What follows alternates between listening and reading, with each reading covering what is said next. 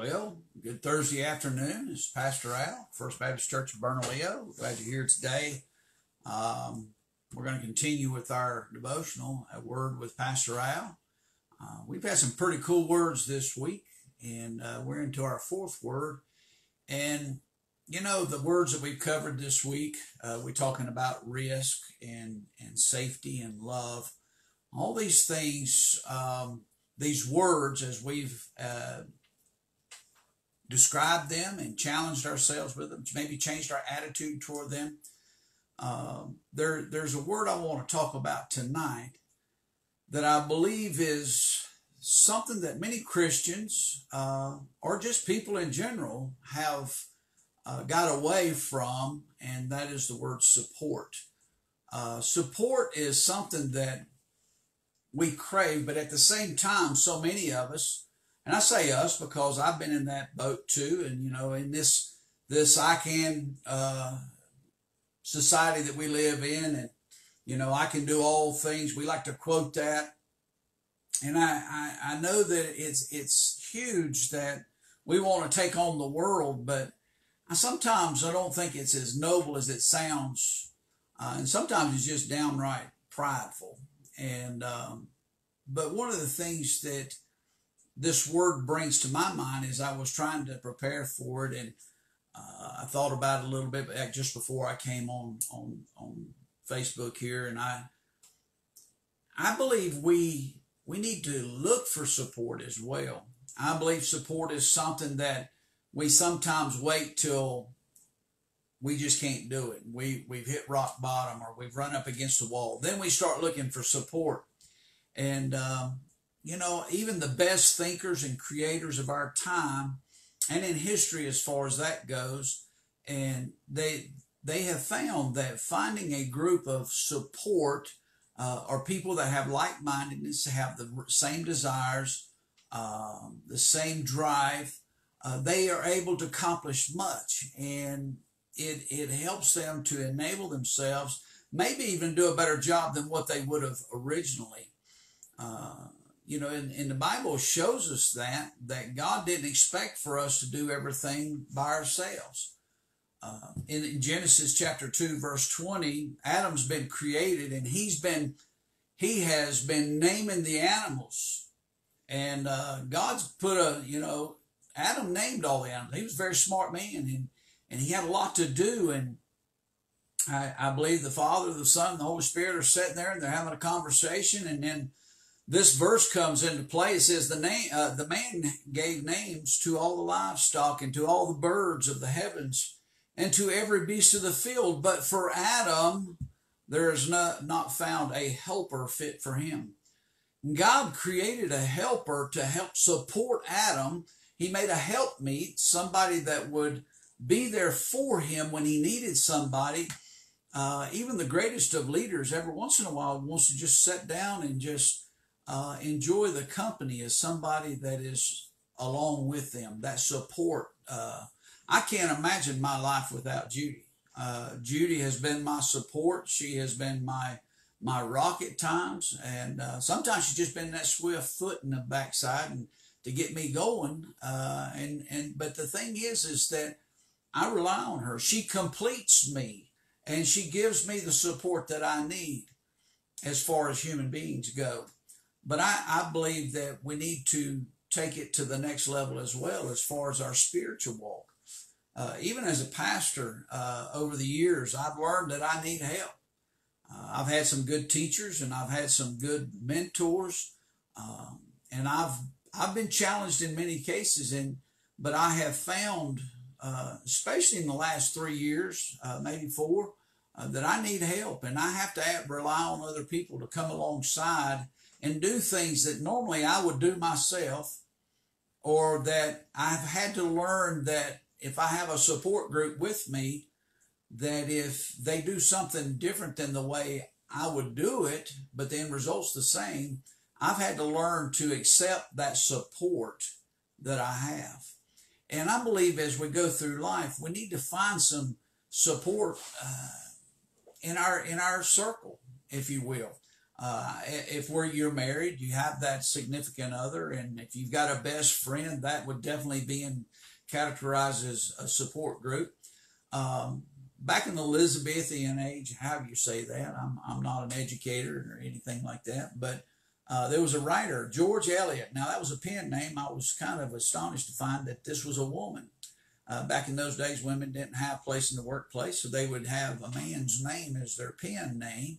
But she wrote a book or a novel, and it was Adam Bede was the name of the book. But here's what she wrote. She said, "What greater thing is there for two human souls than to feel that they are joined for life?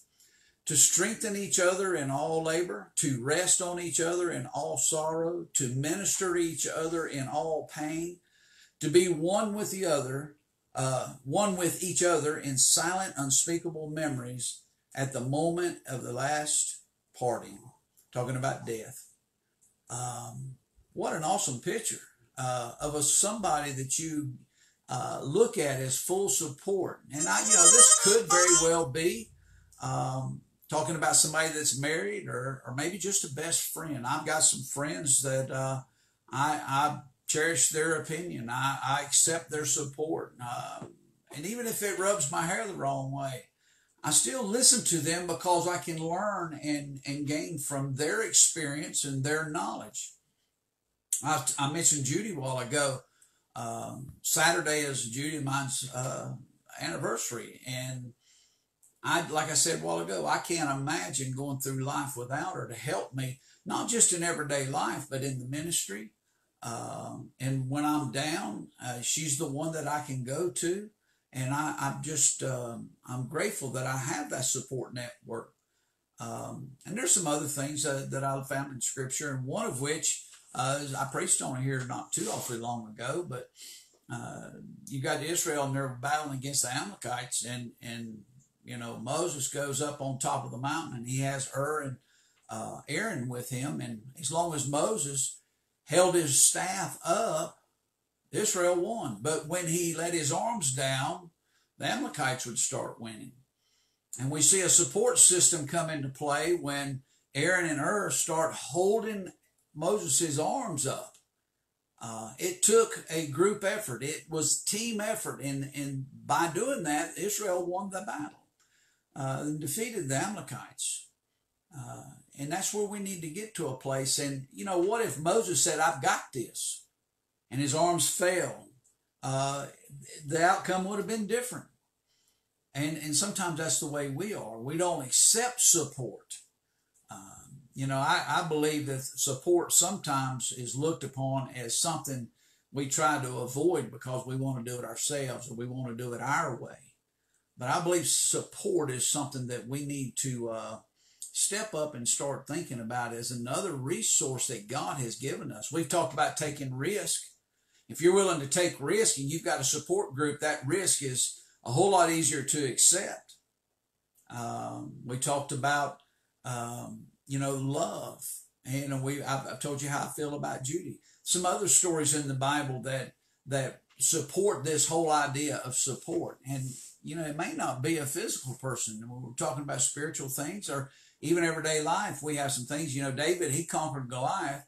How did he do that? By the support of the Holy Spirit, right?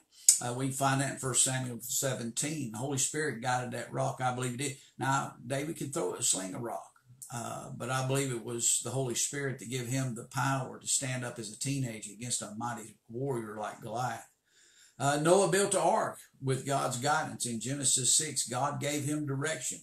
So maybe our support comes from God's word. Maybe it's the direction that he's given us that supports the idea or the convictions that we have. If we have the support of God's word, we can move forward and do things knowing that we're doing it to please God. Moses led the Israelites out of Egypt, and God led them day and night. And we've seen that in Scripture, and we've just read that.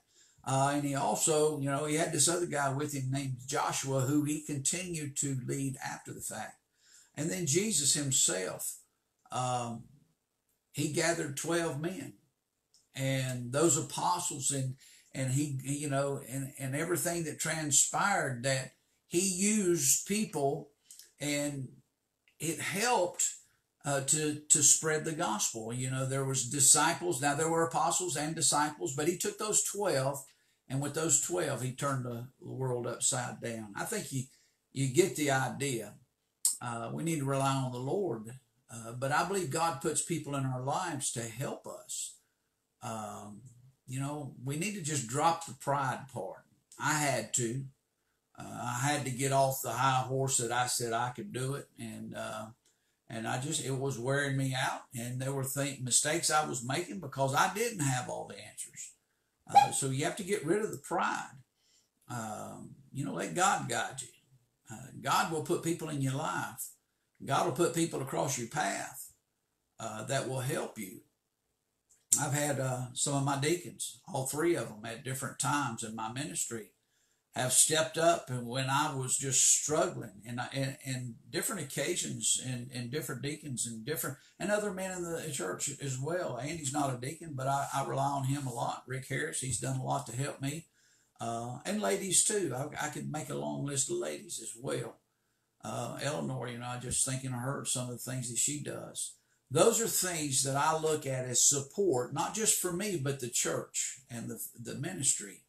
And that is really where this all that I've talked about, this support network. When we were doing our Wednesday night Bible study, we had started a course called Real Life Discipleship. And one of the things we found in the second chapter was that we don't have to do it alone. We're on a team. It's a team effort, and we call that team the church. And then we preached a series here, the second series of the year, The Church Is. And we realized that as we come together as the body of Christ, the bride of Christ, then we help one another to do different things as a corporate group. And that's the reason why this COVID-19 is driving me crazy. We're still seeing the church come together. Ms. Ora put together a plan, and the deacons have got on board with their wives, and they're calling, and they're taking care of a prayer list. That is a support. That is something that we can rely on each other to do different things. As maybe I'm working on these devotions every day, or the sermon for the week, and you know, I'm had a big chat with, you know, Wednesday mornings is Andy's and mine time that we get together for a couple hours, and we pray and talk about ministry and scripture that we're reading and how God's moving in our lives. But we had a time yesterday just talking about when we get back together, what we're going to do. We're going to celebrate Resurrection Sunday, and we're wanting to have we got made all kinds of plans. We're going to eat, and we're going to make a day of it. We're going to have a time. But there was ideas that he had, ideas that I had, and we're going to come together. And before it happens, we're going to put some other people into the mixing pot and find out how we're going to go about it. But I tell you what, it takes support of my brothers and sisters in the church to do God's ministry. And I look to those same ones, not just with the ministry, but when I'm having problems, when I'm down and out, or if I'm on top of the world, I share it with them. There's that support circle that you have means a lot to you, okay? If you could get to the place that you realize, and we've talked about this, is that we're not to be ourselves, we're to crucify ourselves, right? Galatians 2:20. But if we're manifesting Jesus, then we're an integral part of the body of Christ, the church. So that is our support circle. And I pray that we would get to the place that we understand that that's the mission of the church, is support for one another. Individually, we need to be going out and we need to be sharing the gospel. We need to be discipling. But then as a corporate body, the body of Christ, we need to be doing those same things with support, edifying, lifting each other up, and encouraging one another. And especially in these days that we find ourselves. Today's verse, trust in the Lord with all your heart and lean not into your own understanding. In all your ways acknowledge him, and he will make straight your paths. If we are a body of believers and we have Jesus, amen, we've accepted the Lord as our Savior, we have to trust the Lord with all of our heart. That is something that there's the verse here says, trust in the Lord with all thine heart and do not lean into thine own understanding, period. That's not a suggestion. You have to trust the Lord with all your heart. We have to love him with all of our heart. If you're going to love him with all your heart, might as well trust him. Amen. Stop trying to figure it out on your own. Stop trying to do it yourself. Amen. Look to your brothers and sisters and what the scripture says and how the Holy Spirit leads and all these different things that we have seen time and time again, how God can move if we'll just let him support us. Amen. I like the last part of that, or verse 6, it says, in all thy ways acknowledge him, and he will make straight your paths. I want my paths straight. You know, you waste your time when you start running all these little side courses, chasing rabbits, if you will. Let the Lord lead you in the straight path in which he wants you to go. Amen. He said his word was a light unto our feet and a lamp unto our feet and a light unto our path. We have to get to the place that we trust the Lord's word. And that Holy Spirit and the conviction that we've talked about many times. In what ways has God supported you throughout your life? That's a question you need to ask. Because what I've done is it's easier to trust something that you already know that works. And if you get into the frame of mind giving God the credit for what's happened or his body of believers, and we have that support circle, then we'll achieve much because we're going to know how it works.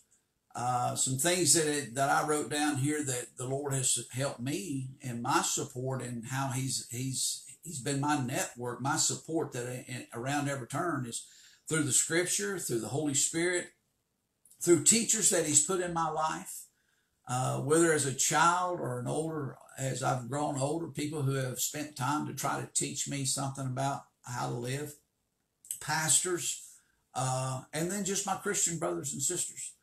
That's just how God incorporates a support network for each one of us. Amen. And that word support, we have to stop doing it ourselves. We like to say, I can do all things in Christ. And he's right. You know, Philippians 4:13. We know that. But the Lord sends people to help us all the time. And there's been so many times that he's tried to help us. And we said, no, I got it. When he had already sent us our help that we needed. If Christ is there and he's sending people to help you, accept that support network. Amen. Why is encouragement and support so important in our lives? Why is it so important? And I just wrote down two things. One, I mentioned it with Judy a while ago. You know, sometimes we just need a little nudge. A support network is not always there to help you or to take over a job from you. Sometimes it's to give you a little nudge, push you in a little bit and some encouragement and saying, hey, you got this. We talked about marathon runner Sunday in my message. Sometimes we just need to hear that encouragement, that little nudge that we get from our support circle. And you know, you've got, I've always said have 5 to 10 people that you can count on to call and talk to or to listen to that will help you make decisions. That's support. That's huge in your support circle. And the other thing is, and I believe this is where we come back to the church and then the leading of God's word and the Holy Spirit, is validation. If we have the right support and they're there, they're going to validate whether or not what we're doing is right or wrong. It's when we lean on our own understanding that we start thinking that other people are wrong, even though they're quoting scripture, even though they have proven that they're right. We just get so prideful and we lean into our own understanding. We need to step back. Let our support group, let those that encourage us validate what we're doing. And I believe we'll have a lot more success in what we're trying to do. In 1 Thessalonians chapter 5, verse 11, Paul was writing to the church. The church was just in disarray, and they were going through a lot of trials and tribulations, much like we are today. And he made this statement, and I believe it encouraged the body of believers. And he said, therefore, encourage one another and build one another up, just as you are doing. I'm proud, and I'm going to use the word proud. I'm grateful also to have a congregation that is being supportful of all the brothers and sisters right now. There are people making phone calls. There are people staying in touch. We're still doing the food bank. We've got people, Eleanor just sent out the newsletter. Things are continuing to happen. Steve's been down at the church working. Rick's been working on the ventilation there at the church. All these things continue to go on, and that's the kind of support that we need to continue as a body of believers, that we're helping one another to make sure that when we get to have corporate worship again, it's going to be better than what it was. And that is just the fellowship. I'm looking so forward to that. So our attitude change I want to challenge us to do today is just say it to yourself. I will stop trying to do things on my own. Accept help. Accept support. Accept those that try to help you. They're not trying to, sometimes people are trying to tell you what to do, but, a lot of times they're just trying to help. And I've had to learn that lesson the hard way. I got a lot of people that like to tell me what I need to do and how I need to do it and all this. And I've learned that, sometimes they got some good ideas. And a lot of them, I can say, that was from the Lord. And I just pray that you'll use this word support in a new way, accepting and be willing to allow others to support you. Amen. Let's pray. Lord, I thank you so much that you give us what we need, whether it be in the form of your word, the Holy Spirit, those around us, those teachers that we have, the pastors, and those that we listen to that spend time in your word. But Lord, I pray that as we move forward, that we will accept the support system that you have placed around us. I believe that you have allowed people to be around every circumstance that needs to be there to help to make sure that your purpose is being fulfilled. I pray that we would see that. I pray that we would change our prideful spirit. I pray we would change our way of feeling that we can do it or that we got to do it ourselves, but that we would accept support from others, and especially from you. Thank you so much that you give us everything. We talked in one of the words that you provide everything we need, and that's one thing we need is support from individuals like-minded with the same faith, doing the same ministry. And I pray that we would continue to work together. I thank you for your wonderful leading. And I thank you for the truth that we read in your word, that the biggest support we have is you. And we love you and we thank you for that. And we pray in your son's holy name. Amen. I pray y'all have a blessed day, and I look forward to seeing you tomorrow. Tomorrow we're going to talk about another word that fits right in with the rest of these words, and it's a good word to end the week on, and that is grace. Y'all have a blessed night, and I'll see you tomorrow, okay?